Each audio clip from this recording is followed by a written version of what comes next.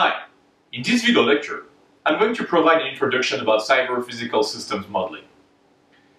As I already told you about, the most important question to ask ourselves is what are embedded systems? Embedded systems can be seen as computers whose job is not primarily information processing, but rather they are designed to interact with physical processes. We did talk about that already, but they do have a few attributes, such as they are application specific, they are constrained in resources, the software needs to run forever. And most importantly, they're interconnected with physical processes through sensors and actuators. So a broader view of looking at these computers, these embedded systems, is to talk about cyber-physical system, a system that does integrate both a computer component, and a physical component. Let's go through a quick example. How would you actually design a pacemaker for the heart? Well, to understand that question, you will need to look at the big general functions of a cyber-physical system, which are sense, act, and think.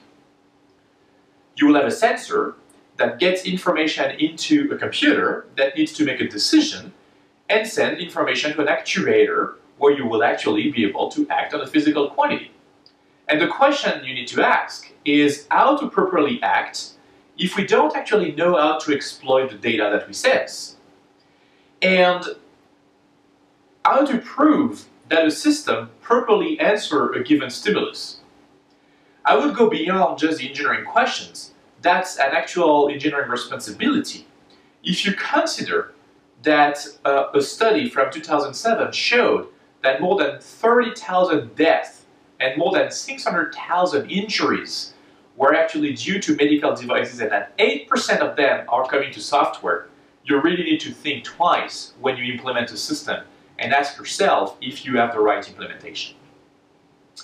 So, in order to solve these big questions, modeling will come into the play. And let's look at the cyber-physical design problem. In a traditional embedded system, you will have your embedded software that is a software running on a small computer, and your traditional goal is to actually optimize the software to cope with the limited resources and performance. In a cyber-physical system, you will include also computation, networking, integration with physical processes, and now the big technical challenge is to actually deal with time dynamics, concurrency of the network, how to deal with the physical system, and so on and so forth.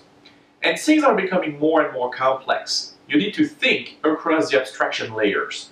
You will now implement a control algorithm that will need a solid understanding of your computer arithmetic. At the same time, if you're looking to real-time software, you will need to understand the processor features, also to guarantee your real-time components. You will also need to understand the multi-threaded component of your software and guarantee that your software is not going to stall. How can you do that? Well, one of the best options is to use model-based design.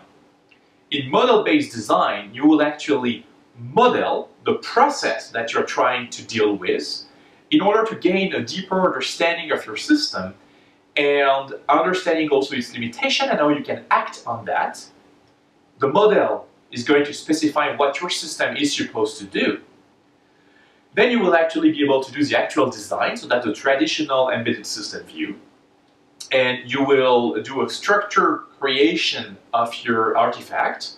You will implement your system following what the system is supposed to do. That will include your optimizations. And finally, you will be able to analyze the behavior of your actual design to guarantee that it is going to work correctly compared to your initial model. So that brings in a very important notion, which is the notion of functional specifications. Specification that you will be able to simulate in order to show that the behavior of your system, and you will be able to simulate the final system against your set of specifications. So specifications did evolve in the past decade or so into just more traditional paperwork type of data into more like computer code and model that will be able to be run by the designer to understand the full dynamics of the system. So models are abstractions of the system dynamics, meaning that how things do change over time. And there are multiple examples of models. You might decide to model physical phenomena using differential equations. You might want to model control systems using time domain modeling, Laplace transforms, and so on and so forth. You might want to model modal behaviors, so discrete models using finite state machines, hybrid automata, that kind of things. And you might also want to model other types of systems. In the context of this class, we're going to look at these three components: differential equations, time domain modeling, as well as finite state machines. So if we revisit the notion of model-based design, what your job will be to actually create a mathematical model that contains all the part of your embedded system. The physical world, if we go through the example of our DC motor system, how the motor behaves. That will include the control system, the software environment, the software component, the hardware platform. How can you extract the behavior, the mathematical equations of your DC motor interface, your H bridge, for instance, and then have a system that you can fully simulate to guarantee that it's going to work as per the specifications.